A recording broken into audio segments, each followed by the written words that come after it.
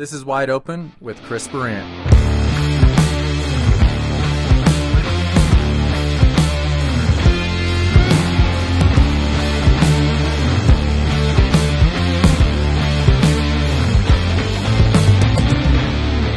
All right, what's up, everybody? I would call this podcast Wide Open with Chris Burandt, but we have been all but wide open on the podcast. Crickets. This is how well the podcasts have been going this season. Let's do one more. Yeah, that's exactly how good the podcasts have been going. So come to find out, it requires a little bit of time to actually do a podcast, and we were a little understaffed, a little overworked, and we couldn't do it. So, but we're back. We're back. Well, for a couple. No, we're back. We can do it. Kyle's going to have to call in because he's freaking going home pouring concrete next week. Bubba, I don't even know. Where the hell are you going to go? You don't know. Yeah, I don't know. All right. So anyway, we wanted to, catch up. We've had an incredible season at BBA again. As you can see, our two beauties here sitting in front of us, we've had, it's been a big year. You know, the model launch of the Polaris 2022s. Big news, big shakeup in the industry, something that I've known about for a while. Kyle, you've got to be in on that deal for a little bit, which has been fun. You've got to ride. You got to ride pretty close to production this January. Mm-hmm. We'll get into some stories about that, which I still shake my head about some of those things that we got into, but they're here, and we wanted to help you guys out and talk about them. SnowCheck has been, to say the word chaotic would be a little bit of an understatement. Everyone super excited about all the things Polaris brought out, but come to find out, it's hard to get one. You know, the Patriot BOOST sled sold out and pretty much dang near the first day or first couple days. And, you know, I've gotten a lot of questions. Well, why did Polaris do that?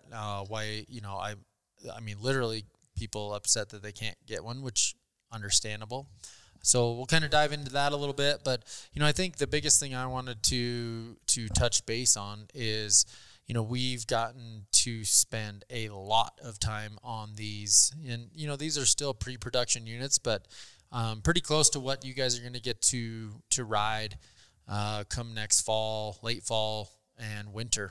And, you know, Kyle, you've ridden them a bunch. It'll be cool to hear your first impression. I mean, you know, to hear you, or for you to hear me talk about, you know, my experience riding the Boost sled. I hadn't really rode the non-turboed sled much, and then we got one here, and it kind of stays consistent with what we run here. I mean, if you look at the hours and miles on our Boost sled versus the hours and miles on the stock one, which one has more? Stalker. The Stalker.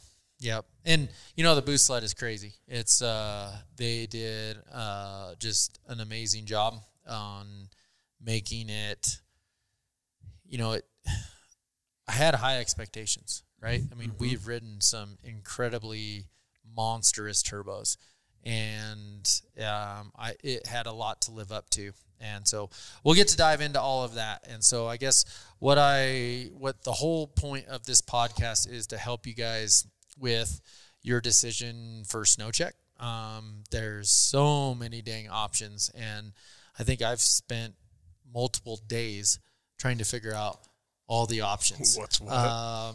And so it's pretty crazy. You know, you literally can't get the new Matrix chassis without a slash tunnel in a 163. So for all the in-season models being a Matrix chassis, Axis chassis. nope, Matrix. In season? Yep. See, you're learning. So in-season Matrix, you can only get a 155. So if you want to snow check a Matrix 163 or 165, that's the only way you can get it. You can't get it in season.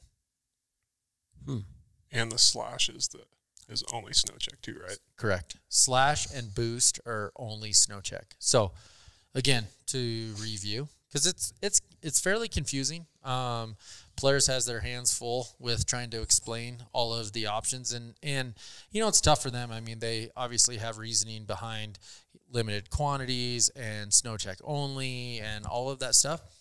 So we're here to hopefully help that. So we'll kind of start diving right into that. So again, model mix. The new sled is the Matrix chassis or Matrix platform. And then the Slash is a factory short tunnel, which thank God we have a short tunnel finally.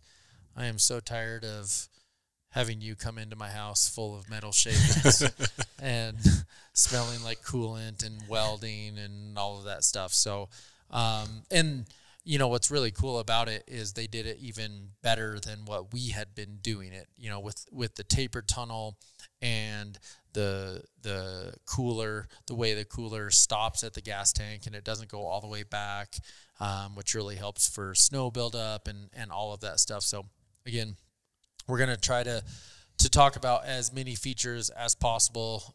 Kyle has had a ton of time on both of these sleds, mostly the Stalker, but we've had our hands in them and got to spend a lot of time. I mean, we have almost 100 hours on that Stalker I saw. That's impressive. Yeah, that's a lot.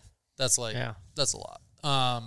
And then, Bubba, you've got to take a spin on, you got to ride the 155. You've got to ride all of them. Yeah. 55 Chaos Boost, 65, and the Stalker. So it'll be cool. We obviously have 3 different ideas about, what sled works for us. And so we'll talk about that. I guess, so let's start talking about, the configuration and the layout of the chassis. So we have Matrix. That's the new platform. We have Matrix Slash, which is the now new factory short tunnel, which is also tapered. And the factory Slash comes with a front cooler that extends all the way to basically the back of the tank. And so that is available only during snow check. And the Patriot Boost is also only available during snow check. Now, with the Boost, Kyle, pop quiz. What models are available in Patriot Boost? Crickets. Hold on. What models are available? The Chaos 155. Yep. Hang on. Yeah. Hang on. We'll have a fun story about Kyle's experience with the 155 Chaos. Yes, you are correct. So 155 Chaos / Patriot Boost. Okay, yep. Perfect. So there's... And I ordered a 65 Pro Boost. Yep. Right? Yep, 275. Yeah, that's right? what I ordered. Yep, exactly. So, and there's Slash. Slash. Yeah. Good job. So there are a lot of acronyms. That's one thing. Oh, I'm lost. I can't even remember what I ordered. Listen, not only are we building more Boost than Skidoo, we have way more acronyms. And options. Way more. Building our vocabulary. Just winning. Okay.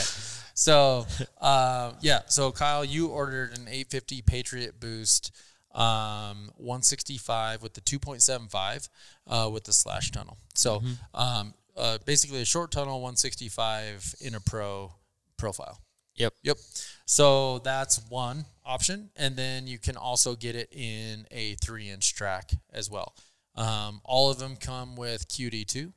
So all geared down, which is cool. All you guys who love that 3-inch track, no more chain cases, you're getting the QD2 as well. So let's dive into very first question with 275 and more Boost. The 275 track came out last year. There was a ton of people running that track, 4 pounds lighter, pretty cool technology on how they did that.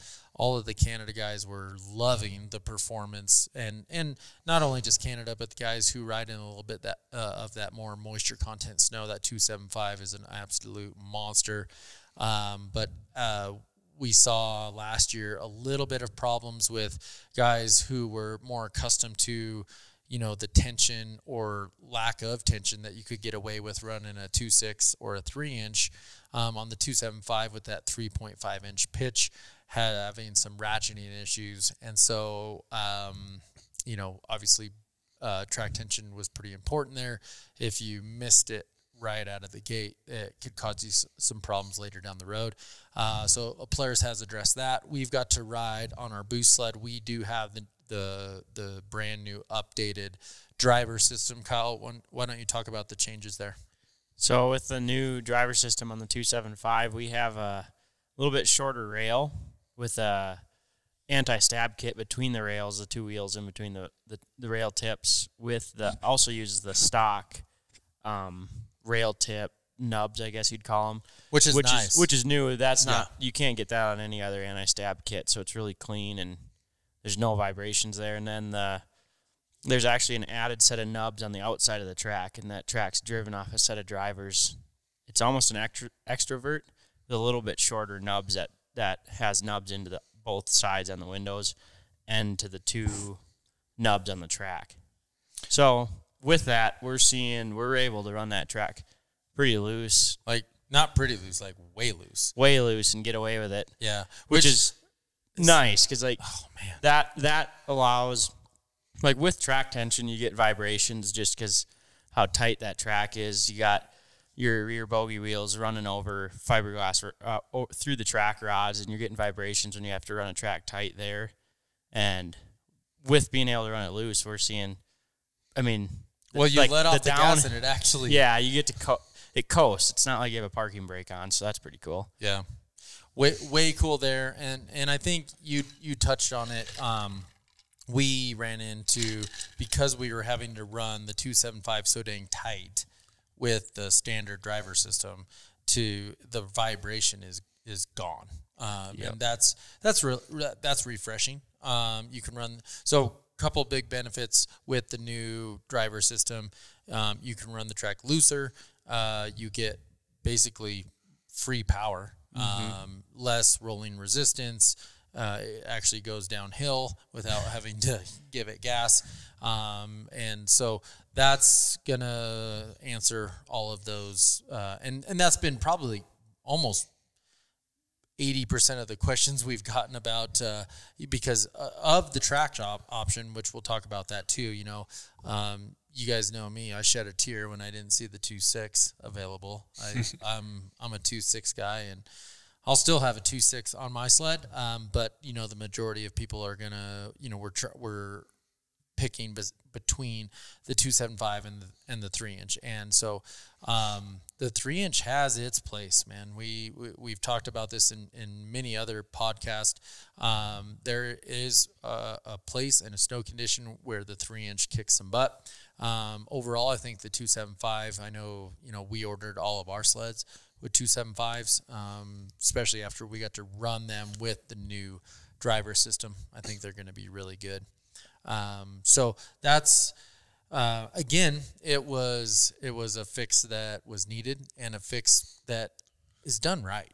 Like you said, having rail caps on there, being able to run the track loose. And so that's good. I know a lot of you guys have asked that question, and maybe we can get Bubba to show you guys what that driver system looks like. Yeah. We'll throw that in there. Yep. So, cause it's pretty cool. How that works. So that's a big change. And that's something that we've gotten a lot of comments and questions about. So that's number one.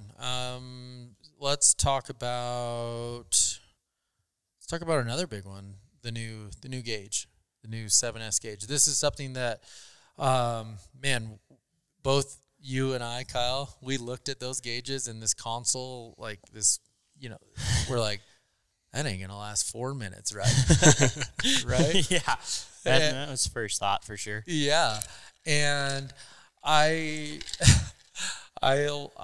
had one where we were riding up north, and I either bounced off an old track or something, and I lost the edge, dude, and I freaking smoked a tree, and I hit the console, and you're like, easy on that side panel. I'm like, dude, that wasn't the side panel, that was the console. And he's like, oh my God, is it okay? I'm like, oh, it's all good. You can still see the tree mark on top of the stalker, and I was worried about it, and I promise you, we have done our best to destroy them. Yeah, we're good at that. The gauge is bitching. It comes standard. You don't have the option of getting the accessory or the smaller gauge on the Patriot BOOST. You do have the option on the stalker. You can pick one or the other. Tell me what your thoughts are on the new gauge. It's pretty cool. Like, the GPS thing is really sweet, like, because we have these two are paired, and it's pretty cool to see, like, where you're at. How much higher on the hill? Oh, whatever. Well, you set me up really. Yeah, I did. I set you up for that one. But just, like, you can go back and look at your tracks, and you're not, like, it's funny, we don't really ever use GPSs because they're in our backpacks and they're kind of a pain to get to, but, like, it's pretty cool to just, like, have it right. You sit down, you turn the key on, and you can scroll around, look around at a topo map, and, like, see where your buddy's at and see where you've come from, and, like, you do a lot better reading terrain on it. And then, obviously, just visual riding standpoint, like seeing RPMs and track speeds and temps and all that, it's really easy to see it. It's right there in your face, and it's huge. Yeah. Completely redesigned too. Like, the whole interface, it's not the same. There's a ton of options. Oh, hey, and it's got a compass. I know which way north is now.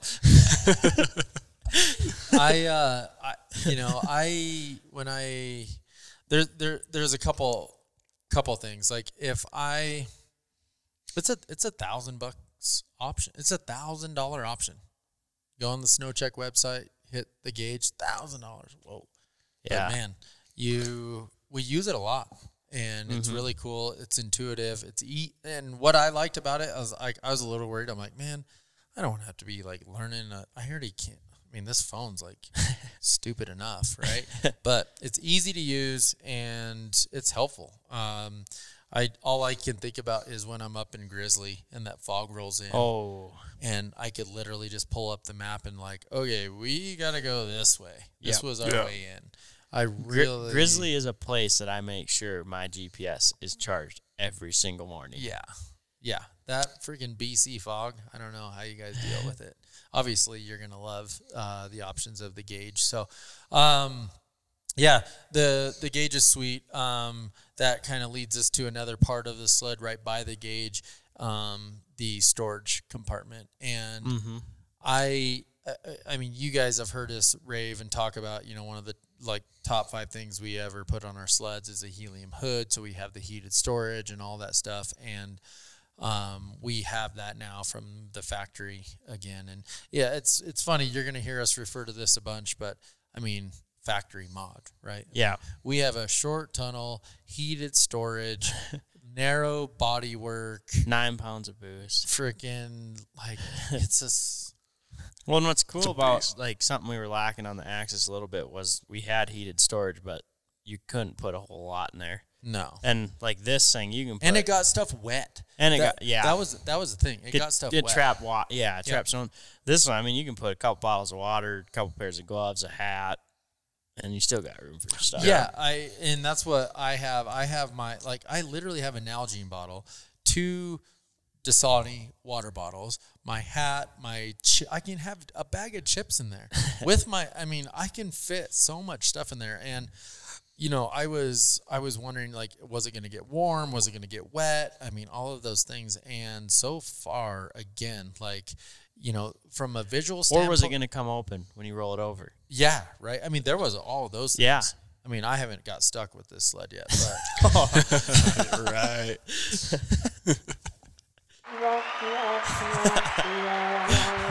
Okay, so maybe I have.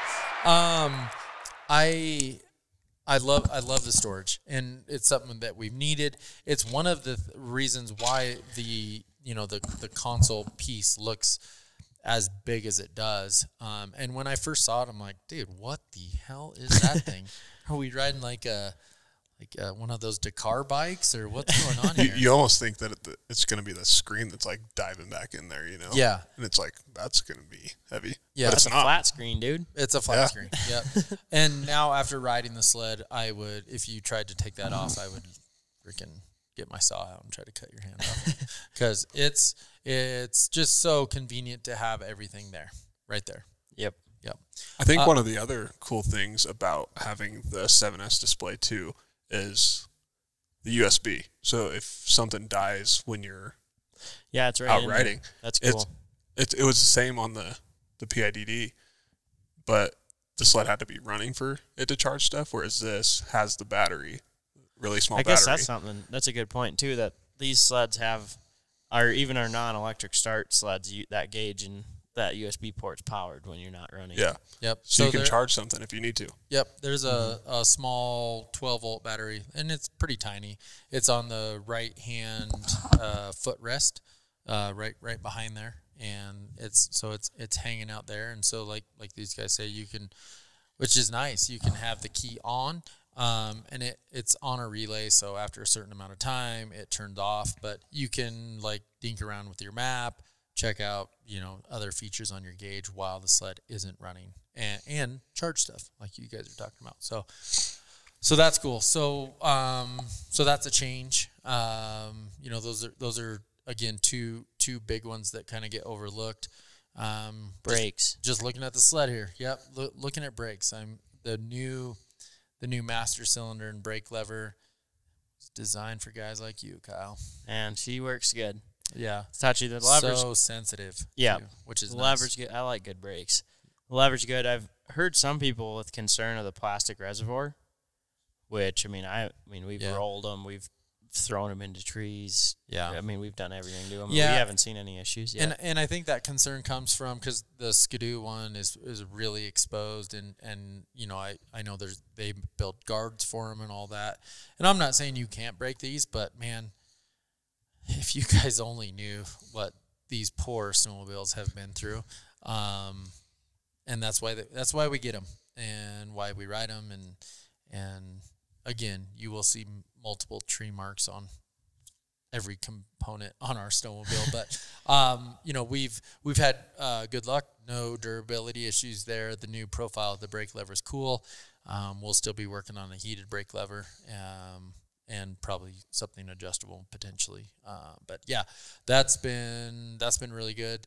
I think one thing I've heard a couple things is like, so is it that much better than an Axis? It kind of looks the same. I don't really see a big difference. Those types of things. You've got to ride sleds back to back. Give me the deal. What do you think? The short tunnel is the real deal. I think a lot of people think of a short tunnel and they think of hopovers, re-entries, and that's the only way you can do that type of stuff. For me, that stuff's cool too, and definitely a short tunnel is something that helps with that. But just everyday riding, those tight downhill turns, the side hills when you go too late and you're initiating that plan B too late, and that sled's trenching to get that thing to turn out and cut across that hill. The short tunnel's a real deal there. There's a lot of advantage to running that short tunnel just with everyday riding. It's not just for the tricks and the stuff you see on Instagram. Yeah. I won't forget this day. We were above the high road, and I had my group, and all of a sudden I hear this pissed off wide open sled. I'm like, well, that's not a client. And here comes Kyle Pulsifer, and you happen to come up on Bubba's sled. Yeah. First time those power valves actually got wide open. Oh yeah. So you come up and you're like, man, this sled runs good. And so that was the first comment. And then the second comment was, damn, this 2.6 works really good on our snow. That was the second comment. Because I was riding a 2.75. Yep, you were riding a 2.75. You were riding the stalker. Mm-hmm. But the third comment was, holy crap, this stock tunnel really hangs you up. Yeah. And so those were your first 3 observations of the difference between, the Axis chassis, which again has set the bar, and the new chassis that is taking its place. To rewind a little bit, Kyle was not riding the stalker that day because I was it upside was down the on the Boost. boost. Oh, you're right. You're right. It was the Boost sled. But yeah, I mean, like, and it's not like what we have now is unrideable. It's just how quick and like the short tunnel, how quick you can get it to turn. And it's not like, it's kind of like when we went from the 800 long running boards to like our 850s, we were able to get these shorty boards. Mm-hmm. There's a big difference. And I'd say the tunnel's even bigger than that, but it's a big difference. Yeah. Yeah. So those are 3 really big ones. And I concur. I agree. It's something that you can literally, when you go back and forth, like, oh wow, that is real. I've got 2 more that, now that we've got into that spring snow and we're getting onto that really steep stuff and, being able to like elevator and all that stuff, it better be really steep to be able to elevator one of these new ones, which tells you just how damn good it's going to be in that technical steep terrain. That spindle being further out because the bodywork is narrower, it's going to keep that front end moving forward. And with the short tunnel not hanging up, I'm not kidding you guys. Like, this will cut across something that I promise you will be uncomfortable that you're on that slope. Mm-hmm. But the sled is ready for the job. And that's awesome. What you said there, too, with that, like, cutting across stuff. Before, we're, like, on something that's at that steepness where you're, like, putting along and you're kind of potentially sliding down it a little bit. These sleds I've found, there's been places where I've just held it pinned across something that's super steep and turned up, where maybe on the old sled you would have washed out or that tunnel would have hung up and you wouldn't have got traction. Like, I mean, they're way more capable in that aspect too, where you're able to turn up something and carry that speed across something where you'd maybe wash out on our older sleds. Yep. And it's interesting, and we've seen this as well with our short tunnel setup like that we have currently on the Axis. There have been times when I felt like if I would have had the stock tunnel back there, I could have actually kept going instead of this wheelie over backwards. And I don't feel that with this sled, which is really odd to me. I think it's a little bit with how they have the rear suspension set up. I think we've played with that a little bit. We've softened it to, I mean, that boost sled, dude, it will literally, it's a tractor. You can point up anything and it will go. And I mean, I've done a couple posts where I was telling everybody, like, I have had to relearn how to look at lines because I'm just so used to having that much power with a short tunnel. I'm going to loop over backwards on my head if I try to do that, and this sled won't do that. So I think they've done a really good job on that side of things. That does give you a little more planted feel. So we've messed around with suspension settings with that, which I guess kind of brings us into our next deal. They have the new option this year of the velocity shocks for the Pro, not just the Chaos. Clicker.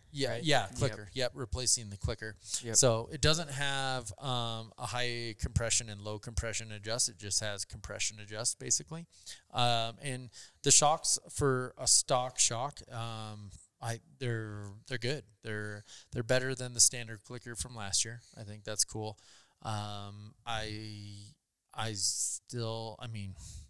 We put so much damn work into the Fox stuff that it's, the velocities are better and they're doing a great job. And I think they fit a wide variety of riding. But again, we can still pick that apart, and, our Fox stuff works pretty dang good on the new chassis. It just makes it, feel more forgiving and fun and more plush. But again, I'm super impressed and happy with the improvements they keep doing on the shock stuff, because it's something that, you know, we've needed to improve on for over the years. Yeah, we're just obviously just staring at the sleds here, talking about them, and, you know, reminiscing about our time on them. And I guess for me, I love this, thinking about this. I was terrified our first trip where I brought you to go ride the new one. Yeah, that was a lot of trust. I have no, that wasn't trust. That was like, pray to God that please don't wreck What I anything, have pal. is a light switch. I don't have a dial. I'm on, and I'm mostly just on. Yeah, your light switch is duct taped on. The light switch is broken, and it's turned on. Oh God! So it was really cool. We got the call in January to we had some really good early snow down south, and told the engineer team, hey, you guys should come out. It would be really good validation stuff down here. And so we met up, got to go ride a couple days, and that was your first opportunity to ride the boost sled, right? And this is tough, right? We're talking about the boost sled and like how cool it is, and it's sweet that we have a factory turbo, but you can't damn get one. So that sucks, but at the same time, we still want to talk about it and still want to educate you guys, get you pumped up, especially for the guys who were able to put their hands on one. And I won't forget. I mean, literally, you were on one for about 3.5 minutes. I came in hot.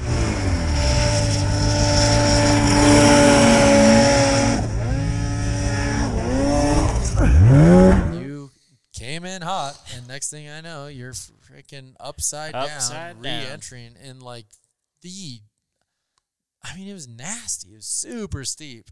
It was awesome, right? I came in hot, man. I was going for the top. But what sled were you on first? A 155 Chaos on all of the boost. Hold on, where's our rodeo button? Do we have a rodeo button? We need one. Straight up rodeo. I mean, that thing acts like it's going up, and I mean, it's going up at like 80. Mm-hmm. And then, like, but it has a light switch, too. You get to like 75 miles an hour, and you are going upside down. Like, not just like a re-entry. Like, that thing is going to flip on you. Yeah.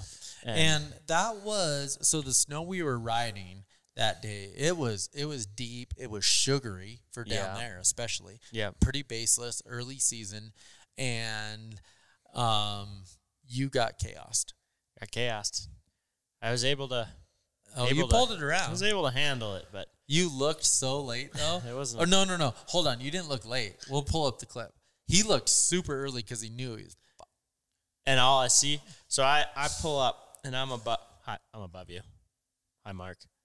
I mean, you turned out. Let's see here. Okay, so Chris turned out. He's parked there. What's my I come around.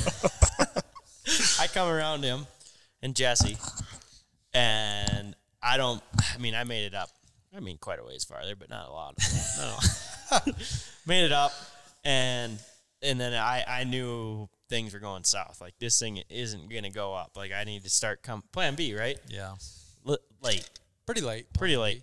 But still. Anyway, I'm full re-entry, like, sled's out of the snow, and I'm looking over my shoulder below me, like, below me elevation-wise. What was funny is you looked so early, but you, like, were just... It wasn't planned. You were praying, like, please do something that I need you to do right now. Yeah, luckily it did. It came around, and, like, there's 2 Matrix boosts sitting below. These sleds don't exist. Yeah. And I'm mid upside down, coming back downhill, staring at these 2 sleds and 2 guys just staring up at me. And I'm like, oh, God, this could end really, really bad. But luckily, I was able to get it to come around and settle down and stop and regain composure. And I think Jesse, the Polaris engineer that was there, the first thing that he told me, what did he say? He's like, these snowmobiles don't exist. It was something. He said something along the lines of that, and he's like, do you know what that snowmobile costs? Yeah. I'm like, okay, I need to take a couple deep breaths here, calm down. Not a couple, all of them. The duct tape on switch needs to turn down just a little bit. I'm like, what have I done? I knew I should have left him in the shop. So here's what's interesting about that was, so we have the Polaris engineers, we have me, and they had another like concept sled there, and I wasn't even looking at the other ones. I'm like, wait, what is that thing? Yep. Okay, I'm gonna ride this one. And then those guys picked their sleds. They didn't want anything to do with that. Guess what the sled left was? I didn't know that yet. I didn't know that yet. And Kyle's like, I can't believe no one wants to ride this thing. There's a reason. That thing's hard to hang on to. They're wild. Wild. Yeah. So that's and again, that snow condition and that terrain we were riding, that was not like the optimal weapon. Right? That wasn't the sled of choice. However, it was super fun. I mean, if you want to be an Instagram hero, that's a snowmobile to have. I just and Kyle, I guess so let's just tell, I mean, you've ridden boost sleds. You've actually had some not super great experiences with boost sleds. You've struggled with, runnability and up at our elevation, response, all of those types of things, right? What was your first reaction jumping on the sled? Well, the first reaction was like... Hold on. I know your first reaction because actually we didn't tell this story exactly right. Your first thing, you were stuck. You remember when you should see where I have this thing stuck, and I couldn't find you for like 20 minutes, and I had to go up and like get you. Hold up. Wait a minute. Oh, God. Our first line on that sled, you got flipped over on the log on the trail. And I went out the top. And I went out the top. Hold on, I got stuck first. You're right. Yeah. Okay, so you did go to the top, but at the top, what happened? I asked the Polaris engineers if it would be all right if I came back down and kissed them. Yeah, you did. As I'm like, I got passed by everybody. I'm like the lead dude. I made it 12 feet into the line, and I spun out on a log. I'm like, well, I'm an idiot. Okay, yeah, you're right. This story sucks. Rewind. Okay. When did I get stuck? You remember you got stuck, and you were so stuck in between these two trees, and I had to come Oh, up no, and that get was later. That was actually, well, we were talking about the minute mark. This is the 3-minute mark. Dirt. And that was when I already did my first bit of damage to the brand new snowmobile. Yeah. That that's didn't right. exist yet. Yeah. Okay. Prototype part, ripped it off. Yep. She gone. Yep. Okay. So fast forward. Okay. I get stuck first. You get stuck second. Whatever. What did you think? You jumped on the sled. You got to go ride it for the first time. I honestly haven't rode much. Well, up until that point, I hadn't rode much turbos for like probably over a year. And getting on that sled, it's amazing how like rideable it is and how well it runs. Like for the biggest thing I've always seen with a turbo is you've got to be able to ride a turbo. Like you got to be able to ride fast. You got to be able to stay in boost. Like you got to be way ahead because otherwise you just get yourself in trouble. You're upside down. You're getting stuck or you're just relying on it. You're kind of turning into something, pinning and wiggling, and it'll take off eventually. With that sled, it's way more rideable. You can side hill it slow. You can turn up something and take off, and the power delivery is so smooth and it's so good all the way from the bottom that you're not just hitting that like wall of power that flips you upside down. Yep, that was the biggest thing I saw with it. Like, and the snow that we rode up like on that first line, it was kind of crustier and more set up towards the top, and that's the type of snow that you don't really want a turbo in. But like you can still ride slow on them and be in control and not just relying on all that boost. Yeah, I think that's a good description because, that's another question. How does it compare to your high boost boondocker stuff that you've built in the past? That's what I get asked a lot. And that's what's pretty cool about it. Like, I mean, this kit, the Polaris Patriot Boost on pump gas, like at our elevation, which is where all my time is on riding this snowmobile. But like pump gas factory turbo is right on par with some of the gnarliest race gas intercooled turbos I've ever rode. Yeah, I analyze it just a little bit different. I think I've definitely ridden turbos with like more power for sure, but it was how you described it. It hit like a freaking brick wall, and it was so hard to ride. And like we talk about it. You have to be a rider to ride a turbo that has that type of power. Where with the factory sled, it's pretty amazing that it's like, holy cow, this thing is just going, and somehow the skis are going forward and not just flipping over backwards. I think that's been my biggest kind of my biggest impression of it was like it's rideable. And the bottom end, I mean, I hate the word lag.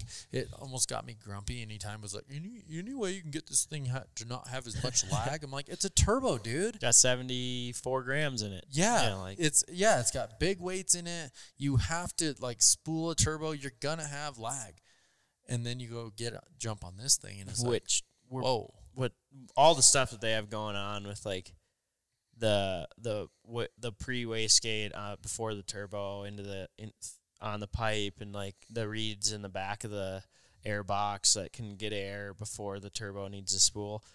All that just plays. I mean, and we're still pulling 78 gram weights. Yeah. And then like our new clutch, like all that stuff just compounds and turns it into like a really rideable sled with the bottom end's like as close to stock as it gets. It was crazy. The other day I was loading it into the trailer, and when we're feeling a little spunky on the carpet, dude, it feels better than a stock sled because it's got that response, but then it's got that big weight too. So it's like rap. It's impressive. They did an awesome job with that. And so, you guys have obviously seen, our release video on the turbo, and we've posted a bunch of clips on it. And so it's easy to say we say this stuff because we get paid, right? Kyle, do you get paid to ride for Polaris? Nope. No. Okay. But you do get to ride them. And again, what I was more curious for you was you've just, for the last 2 years, you haven't built turbos.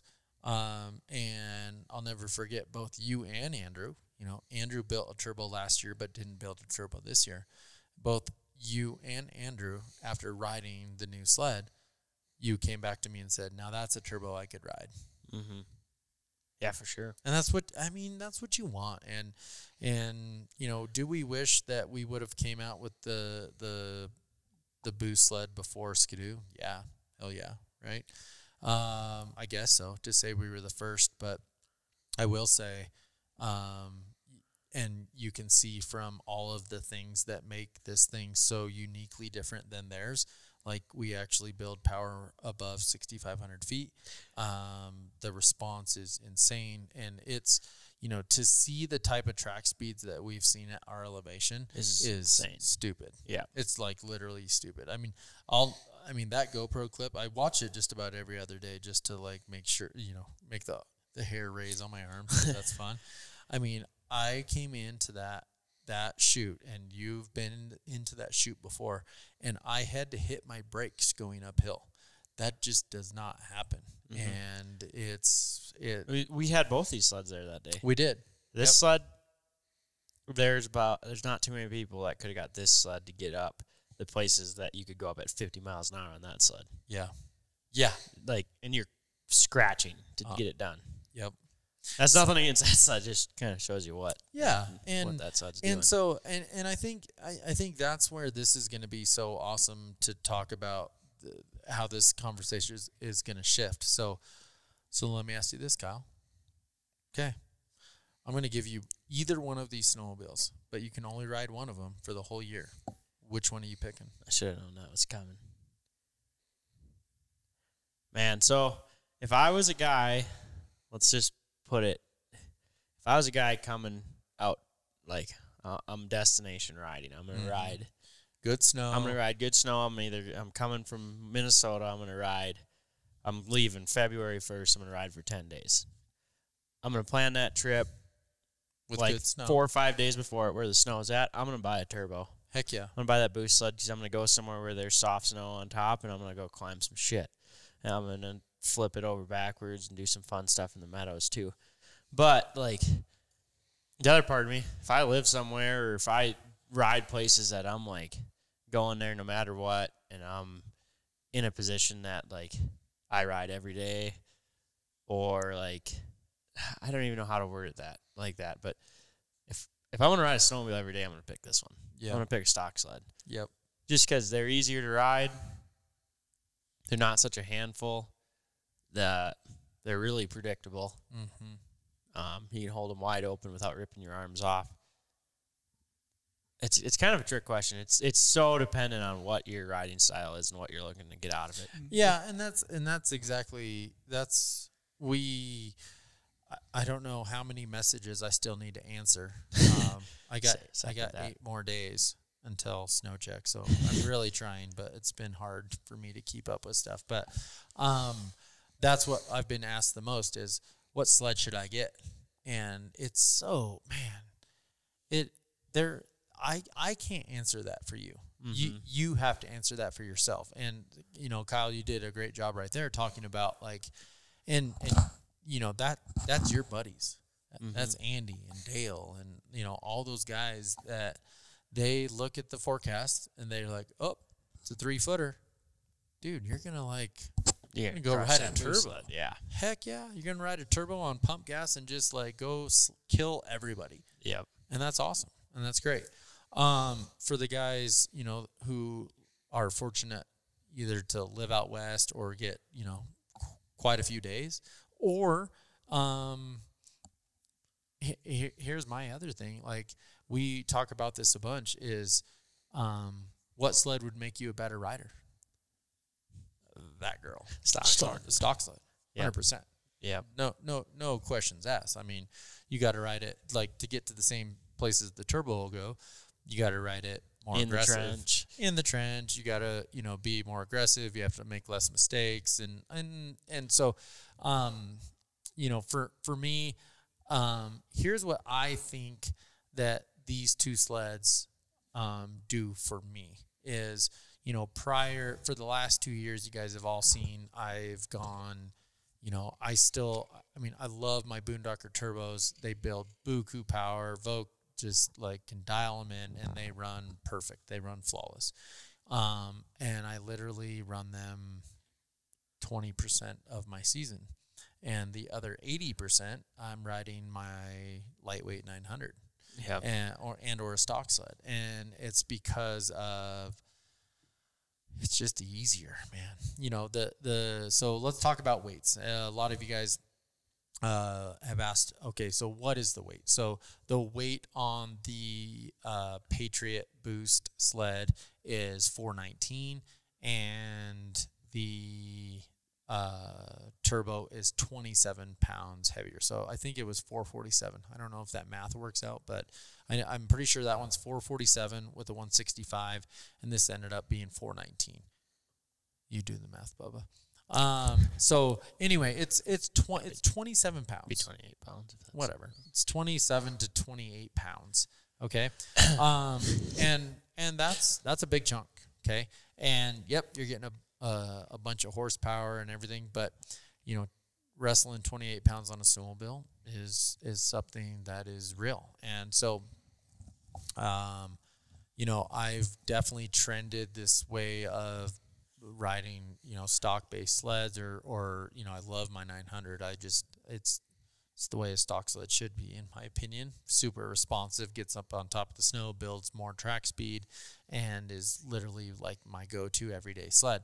So, you know, I look at, you know, a non-boost Patriot sled, and I look at, so let me get this straight. I can buy a short tunnel, tapered with, like, heated storage, narrow panels, and something that I can literally just stay neutral all day and ride it and not use any effort. Okay, sign me up. Mm-hmm. Yep. So put a Carl's 900 in it. Yeah. And then you've got an animal. Put a 900 in it, which that'll be my go-to. And so, I love that everybody was just so pumped on the short tunnel and turbo deal. And obviously with the numbers that they had available, those went quickly. And for the guys who couldn't get one, they thought their life was over. And it's like, dude, you don't even know how good this other sled is. Yeah. It's awesome. Bubba, we haven't got to chat with you a little bit. You've got to ride them all. You went to a snow shoot at West Yellowstone, shot some stuff with some guys. You got to ride them all. Even a trail sled. How'd that go? We don't need to talk about the trail sled.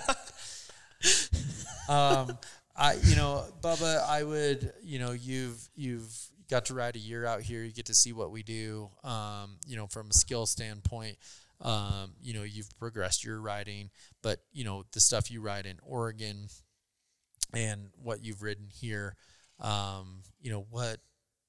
give us your spiel on, being, I would consider you a very typical mountain rider, right? You love getting out, comfortable both on the left and right hand side, but you're not going into Narville and trying to like win dollars with me and Kyle. Yeah. Right? So what did you feel between the different sleds? Yeah, so I rode for the first time. We were on the shoot for the 22, and when I hopped on, I think it was a Chaos. Because we had a Boost and a Chaos. Yeah, it was a Chaos. And that was a 163 3-inch Chaos. Yeah. That orange one. And it felt very responsive. And I just did some like powder turns and like little hill stuff. And I was like, it feels a little bit different. And then when I went up to, when I spent the week in West Yellowstone, I hopped on all of them. And that's when I really noticed the difference in how these things go through the snow. I mean, it was like if I wanted to I was just screwing around on it because we were shooting. And the biggest thing for me, like I saw when I wanted to go up, I mean, it was just effortless to me coming from the axis.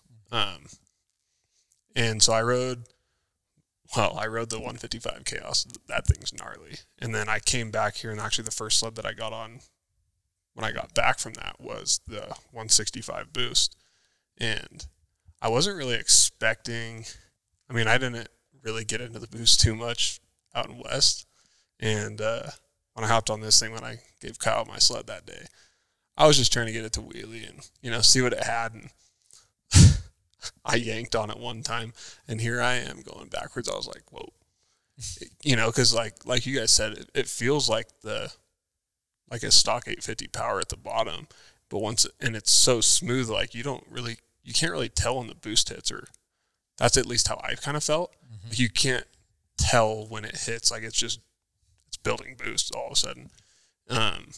And pretty soon I was on my back. And then I was just kind of playing around with it, and you guys were all up on the hill, and I was screwing around in some trees, and I had actually hesitated, and I got down into this tree well. And I really kind of just wanted to see like how it would perform and like how it got on top of the snow. And I was in this tree well, and it was pretty steep coming up. And I think I had a GoPro of it, but I just literally unweighted a couple times and hammered on it, and it was right on top of the snow. I mean, it wheelied pretty good and got on top of the snow. And I was like, dude, if I was on my axis, I'd be buried. No, you'd be trenched out. That word 100 times. On the radio. Yeah, I'll be right there. I'm a little trenched out. What's that mean? He's stucker than shit. Yeah. So I need to roll it. Bubba, that's a really good analogy, and it's something that we have seen from turbos since like the dawn of turbos. Is you cannot replace track speed with anything. Track speed is insane. What it will get you out of. Turbos will get you into trouble, but turbos can get you out of trouble. Yeah. So I think that was good. The whole time that you're talking there, I'm thinking, I'm like, oh man, the next most asked question, and something that if you guys have lasted through this whole podcast, which I don't even know how long we've been talking, but do I buy a Pro or do I buy a Chaos? I got that question from a lot of my buddies. And gosh dang. Pro or MK? You buy a Pro. You buy a Pro. Unless you want a Chaos. Then you buy a Chaos. if you're getting a boost. So here's the thing, Kyle. You just said a pro and you said it very confidently, but I'm gonna throw something at you. Yeah. Okay. And you and I are on the same page on this, especially because this year is our first year we've got to see firsthand both of them side by side, 163s, 155s, with clients on them, with us on them. I mean, we both, when we ride them in our snow, in our terrain, we're like, we are pro guys. Like, without question, I'm a pro. I want to go up. I don't want to wheelie. I don't want to, like, it. It doesn't bother me that in the meadow that I have to, like, literally do something just a little bit different. I don't even notice it. Mm-hmm. When I do get on a chaos in the more medium terrain, it's like, oh, this thing is pretty nice, right? But as soon as we go get into the stuff we like to ride, we instantly know, like, oh my God, I wish I was on a pro. Okay. Yep. But hold on. Let me Sam and Toby. Yeah. Yeah, we had Sam Peterson, Toby Shepard, two awesome hill climbers on the Rimshaw circuit.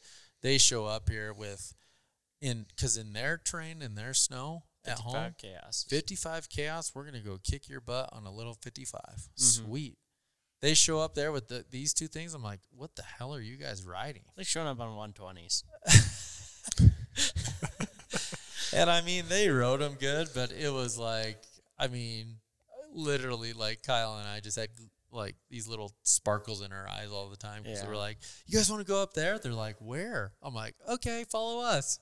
Yeah. And they ended up, really adapting well and, like, riding the crap out of them. Riding the bejesus out of them. Yeah. But so that's one direction to go. But I'm gonna throw a different spin to you. Prior to Jackson, you got to go to Alpine, okay, and you got to ride some of that snow and some of that terrain. And let me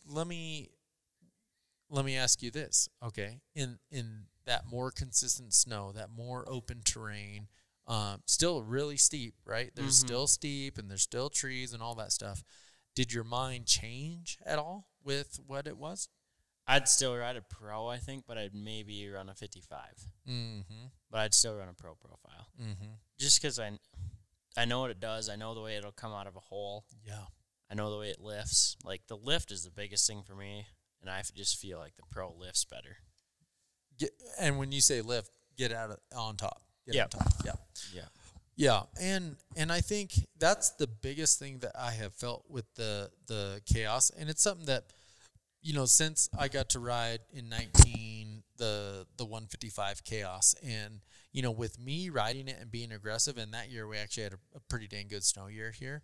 I was like, dude, I can actually, like, if I ride this thing, I can make it go do some stuff. But then I get someone on it who is maybe a little less aggressive, and they would hesitate just a little bit, and that lift you're talking about, you lose.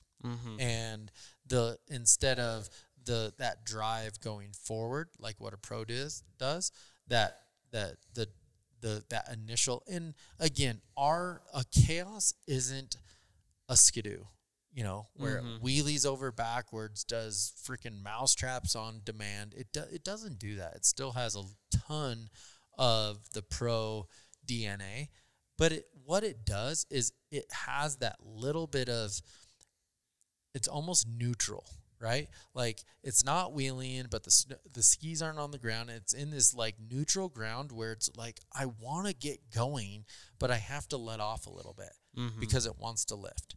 And again, dude, in medium terrain, that feel is unreal.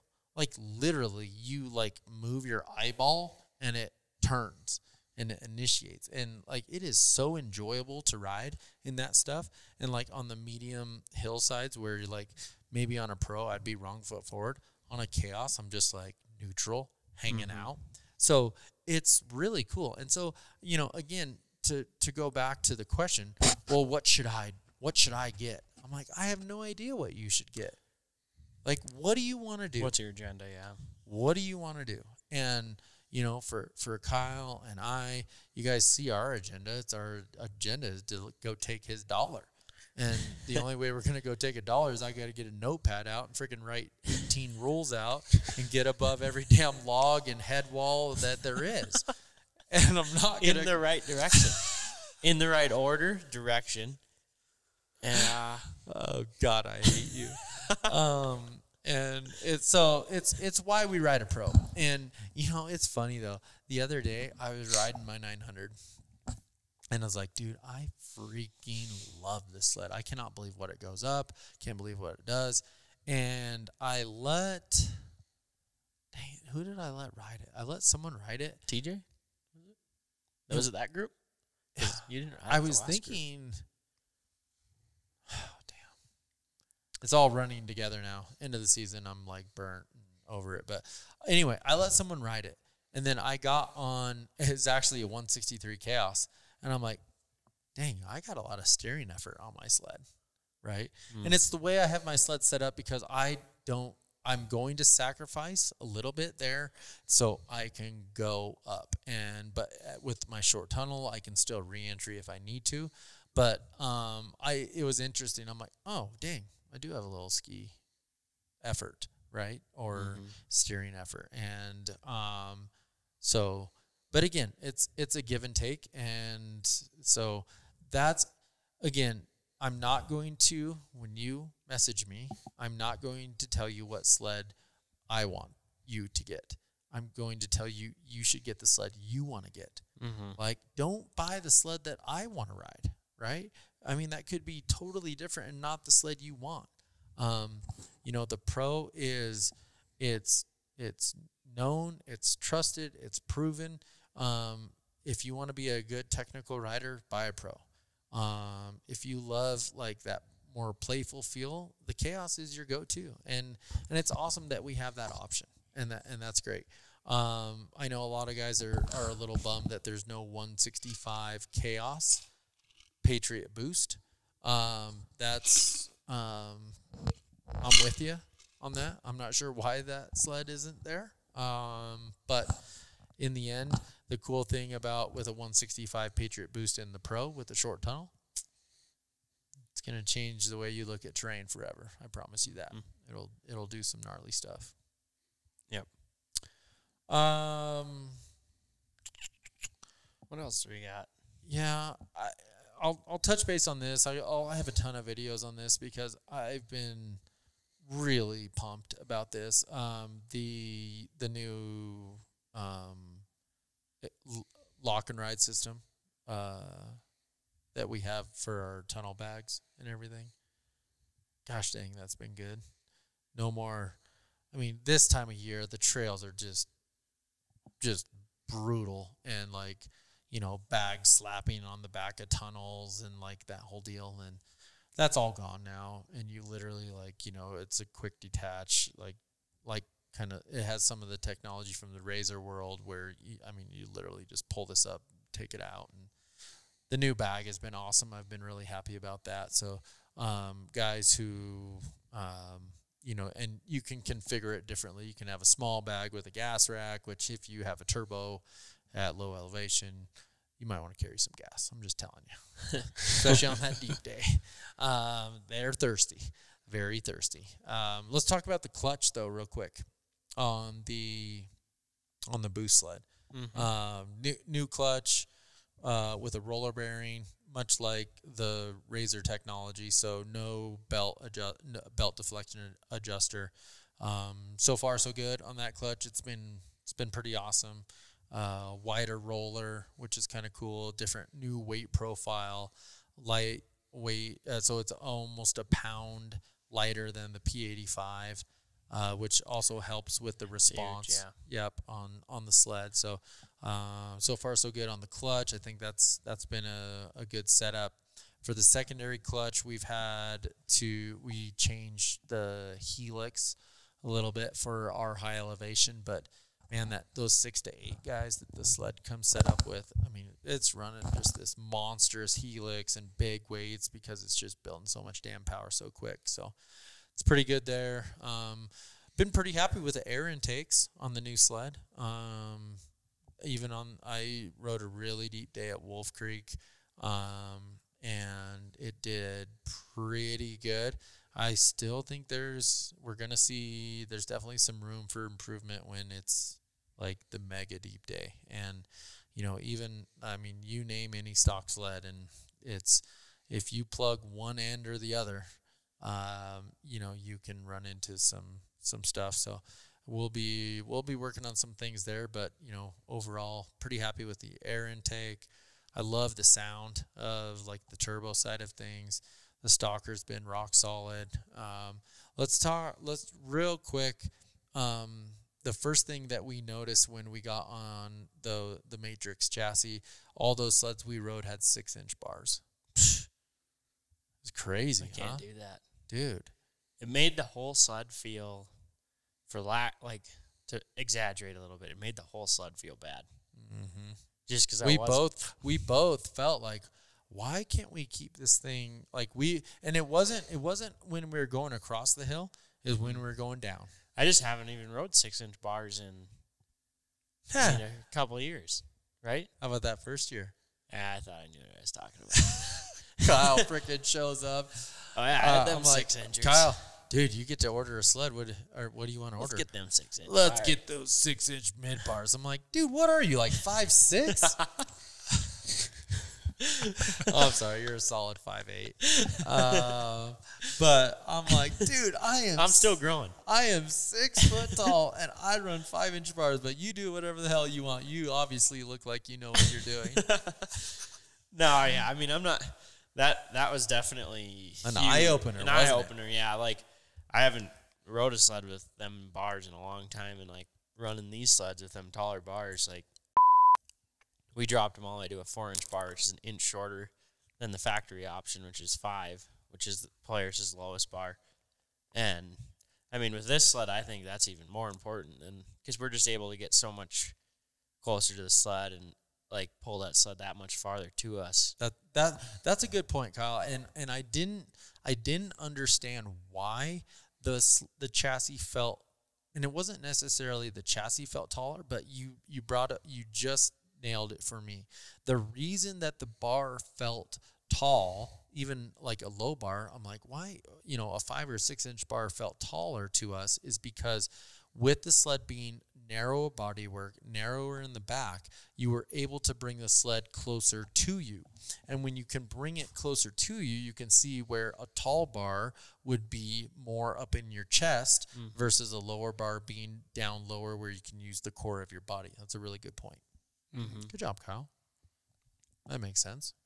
I'm good for something. You are. So yeah, on both our sleds, the first thing we did when we got them, we put, we've got our 4-inch bar that we've got through Skins, and it's crazy, dude. Like when and now riding that bar, and I go back to an Axis chassis with a 5-inch bar, it feels tall. It feels tall, and that was something even with like my hill climb setup. I wanted to do the 4-inch bar, like. For sure, if not 3-inch, because like you're going uphill. If you're coming downhill, that doesn't matter. Yeah, you don't want to come downhill. Yep. And the reason why I didn't is because I borrowed somebody else's sled for a different class, so I wanted to ride the same thing. But like that uphill stuff with that low bar, being able to get that much lower to that sled, and that sled, when that sled moves, it moves with a taller bar. It's exaggerated, and that's huge with these sleds. Yeah, I think even that's definitely bigger than our Axis chassis even. Yeah, I agree. And watching your hill climb, both your practice footage and your actual footage, you could see, man, when you were going uphill, dude, your elbows were in your, like, way up here. Mm-hmm. And so I know you'll be making that change for next year. Yeah, for sure. Well, cool. Well, I think we're getting close to wrapping a couple things up. A couple more questions that I know we've had. Will like my heated brake lever work? No, it won't. The master cylinder is different, so that we're working on that. How about my Diamond S silencer and all that kind of stuff? As far as I know, all of that stuff will work. That'll cross over, so that's cool. We've got a new front bumper that we're working on with Skins. Our Fox stuff. This is a really big bummer for you guys who bought shocks this year. Up until like literally probably 1st of April, all of our stuff was going to work. But with the change in the drivers, and they actually changed the rear upper idler wheel location, they set that inboard to help again with just a smoother track rotation and less vibration. So unfortunately, we're having to reconfigure the rear track shock for our Fox stuff. So your front ski shocks will work, but the rear track shocks, we're going to be doing a little bit of tweaking to make that work. So that was a big question. Tunnel bags, your current tunnel bags are not going to fit on the new chassis. There's no T-slot anymore. However, if for you guys who are keeping your Axis chassis, you can get the new lock and ride system, and you can put that on your Axis chassis, which is really cool. I actually did that to my 900 Axis that I have, and I've been really happy with that. So those are kind of the big ones, I think. Man, we've had a blast riding them. I haven't really ridden much Looking else. at them, man, we've put some beauty marks on them. Dude, we have annihilated these things. Yeah. They're beautied up. Yep. That's why we ride them. It's why we ride them. We've put a ton of time in them. We've spent a lot of time with the engineers talking about, just all the things that, kind of the last minute tweaks and refinements. And man, I cannot wait for you guys to get your hands on them. I can't wait for them first few videos to pop up. Yeah. People at 8,500 RPMs on 9 pounds of boost. Upside down. Next December and January. Yeah. Man, that December snow is going to be good. Oof. Yeah, it's going to be awesome. Well, I hope that helps, guys. I hope, for those of you guys who got your hands on a Patriot Boost, I hope that makes your summer even that much longer to try to wait until your new sled comes. For those of you guys who weren't able to get one, you really wanted one, I hope, just hearing us talk about just how damn good that stalker is, and the changes in the Matrix chassis, it's legit. It's the real deal. And it's again, I think about still, my 80-20 ratio, right? My 80% on, my non-turbo sled and 20% on my turbo sled. Even with how good the Patriot Boost sled is, that ratio, it's going to change, but I don't know how much it's going to change. I still so much enjoy the feel of that lightweight sled. And so, I'm optimistic on what the season's going to bring, but I know most of my emphasis is going to be on building another lightweight non-turbo sled. But trust me, the old Patriot Boost sled will be. That's what I'm looking at too. My Boost sled's going to be pretty close to stock, and my 900, I'm still going to build a lightweight 900, but I'm looking forward to them 20% days when we go for it. Yeah. To have something where it's a different world, and it is what you can do on a turbo is different than anything. Yeah. It's got to be the right day though for me. Yeah. Yeah. And I agree. And I think, the one thing that I am going to have to look at it different. And actually you've been riding an 8.3 gallon tank over the last couple weeks, and literally coming to the truck. Well, I had to give you gas the other day, and then literally coming like out of gas, literally, hey guys, can you pull it in the trailer? and that's gonna be, that is a concern on the new Boost sled. On one of the film days I ran out of gas at 3:30, and then I grabbed my siphon to go siphon gas out of the stalker, and I can't get my damn siphon in there. So we got a little work to do on that side of things. Yep. So they're going to be a little thirsty. So plan your storage accordingly. On the slash tunnels, especially on a 65, you can't fit a large tunnel bag with a gas rack. So you might need to do a small bag with some sort of gas storage. So that's something to keep in mind. But I'd love to hear if we missed something that you guys had questions about. Make sure you leave them in the comments. It was nice being able to do a podcast again. It's been refreshing. I would say I'm sorry that we haven't been able to do any since whenever the hell the last one was, but dude, I just couldn't do it. It was too much. We were down a guy. My boys stepped up. I had to be working a lot and had to hang out with my family every now and then to make sure they still love me. And so we weren't able to do as much as we wanted, but we'll it's slowing down, and there's still a lot of information that you guys want to know, and so we'll be doing a bunch. I'll be grabbing Kyle. Let's see, I'll have to do podcasts with him at about 12:30 at night. That's about when you get home. But it'll be. I'm looking forward to the summer. We got a ton of fun stuff. We haven't even got to talk about, there's so many cool things that have happened throughout the season. I can't wait for you guys to hear, Kyle's recap of Jackson. Man, so proud of you, dude. It was so fun watching you. That hill is a beast. She's a beast. She's a beast. And for you to go in your first year and get over the top, qualify in 9 mod, 8th place in the final, and with what had to be one of the most spectacular get-offs of the weekend. That's what it was. I mean, you almost, if the ski run would have been going, if the chairlift would have been at the right time, you could have nicked someone's toe. That would have been impressive. If I would have been there, I would have grabbed your ski loop and I would have taken you to the top, and you would have got a time. Drop me at gate 32.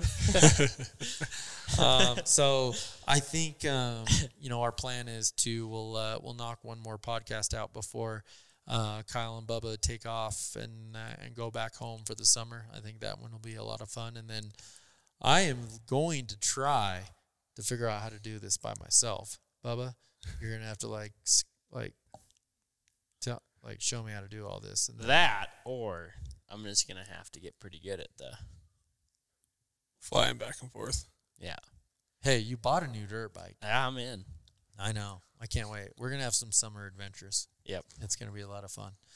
So anyway, again, I hope you guys enjoyed this review of the 22s. I know there's a lot of content-hungry people out there. We've got just a couple, 8 days until Snow Check ends. Limited quantities available on the Matrix Slash, so hopefully this helps with that.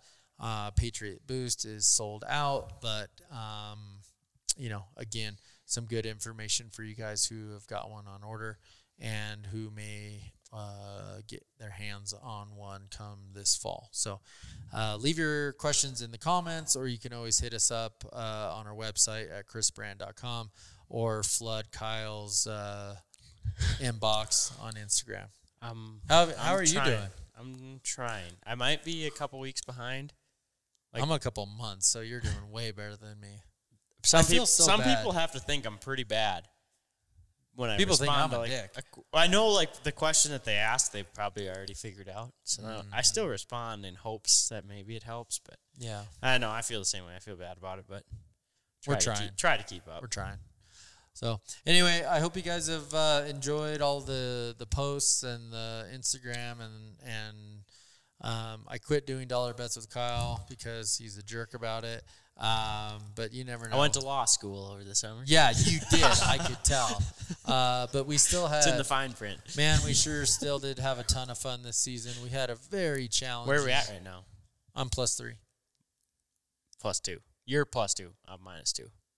Okay. Because of Jackson? We've got 3 days to finish this. Okay. So I'm +2. Yeah. It's about right. I've got a little plaque for us, too. Cool. I am the reigning champion. No, I call that last season. year? No, COVID. Oh, bullshit. No, that season is void because of COVID. +8. +8. That's pretty good. +8 on the year. I totally forgot about all of that. I didn't. I'm going to claim that one forever. I thought it was 12 or something. I don't know. +8. But anyway, it'd be a fun podcast to talk about, our season. It was probably one of the most challenging seasons we've ever had from, a snow standpoint, guide standpoint. But in the end, we had literally literally one of the most rewarding seasons from a client standpoint that I've ever experienced because we just worked our butts off and I love the challenge. I love the challenge of just things not. I mean, if things were easy and smooth. I mean, I guess that's nice too, but we persevered and we learned a lot. And, I learned a lot about myself this year and my approach still. And I love learning, and I love both learning and failing because it ends up still learning. And we had all of it this year. So we'll try to get one of those talked about too. But it's good to be back on the podcast. So, Bubba, try to get something done here with this thing before snow check so we don't sound like idiots.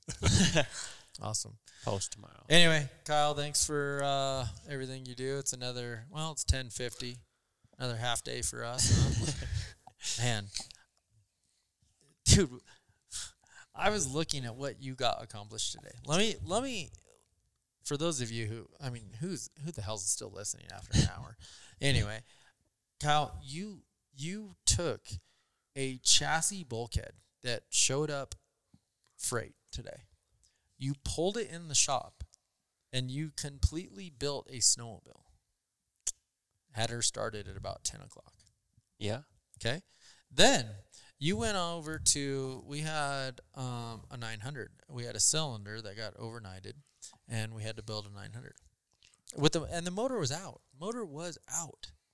Mm-hmm. Had that thing fired up about 2 o'clock. Mm-hmm. You had the left side of your bulkhead that you had a little run in with a tree. No, that was the rock. That was the rock at Jackson. Hey, when are you gonna let me post that tree? You can. I forgot about it. We should probably get on that. I really hit that tree. You did. So Kyle did a bulkhead, a full chassis swap, a 900, and you almost got that. I put a crank in that other one. And you got to put a crank in that other one, and then, gosh dang, I don't know what the hell else you did today. You know what I got done today? Nothing. Oh, bullshit. Jeez, that was it. That was crazy, dude. You have become one incredibly skilled wrench. It's all to plan. I mean, I can't get the proper tools out before you have like the coolant drained and the head off to do a 900. So, kudos to you, man. You've busted your ass. You are the machine. And so I appreciate all the work, and it's pretty cool to watch, just all where you have come from all of it, right? The riding standpoint, the knowledge of the parts to the working of the sleds, and you're an animal, dude. It's awesome. Thanks. It's awesome to watch. Thanks. I'm just trying not to burn you out. So, so we'll be talking about that in a future podcast, and the next one I think we got to do the Jackson one. Yeah, that'll be a fun one. Okay. There's lots of people that want you back. I know, man. I do. And I said I will come back, no problem, as long as I have, either Andy Thomas's or Keith Curtis's sleds. I think they'd do it. I think they probably would, which I need to be careful what I say, because they probably would. But I miss it, man. I more miss. I love just hanging out with the guys. Mm-hmm. The hill is the hill. I like that challenge, of course. The hill is just different. It's where I always struggled with it was it's so much different of a mindset than what I'm used to. And it's really hard. And I think with your racing background from the motocross side, I think that really helps you. My racing background was I completely sucked at snowcross. That was my racing background. And so now, again, I do, but what I enjoy is I would love to learn how to ride that style. And I think it would be something that I could bring to, you know, my world a little bit. There's things that apply, there's things that don't. But, you know, I really enjoy watching the live stream on the Rimshaw stuff. You know, watching Keith and Andy and Luke and Blaine and like all of those guys that just go, I mean, they're literally like, they're so much faster than me. I mean, it's incredible to watch. Yeah, the shit that they go into pinned is pretty insane. It's insane. And so I mean, that intrigues me. I think it would be cool. But, you know, here's my problem is I don't want to just show up to Jackson with like literally, and I've done this before, and I just didn't like the feeling. Like I show up, everyone expects me to do good, but I'm literally on a sled that sucks. Like that's not set up correctly. Haven't practiced once. I don't even know what the hell side gate, side of the gates I'm supposed to be on. Red, right, yeah. So, and you know, and I don't like that because I wanna succeed. I wanna win. I wanna, you know, be that person that I work so hard for. So, if we're gonna do it, I got to go all in, and that's pretty exciting too. It's encouraging. So we'll talk about all that. Appreciate you guys' time. This has been a long podcast, but you know, a lot of you said we don't care how long it is. We'll listen to you guys ramble forever. So, dude, hour 31. Not bad. Not bad. It's 11 o'clock. You know, I was way past my bedtime. So, anyway, awesome. Thanks, guys. Thanks for tuning in, and peace out until next time. Thanks. Thanks, guys.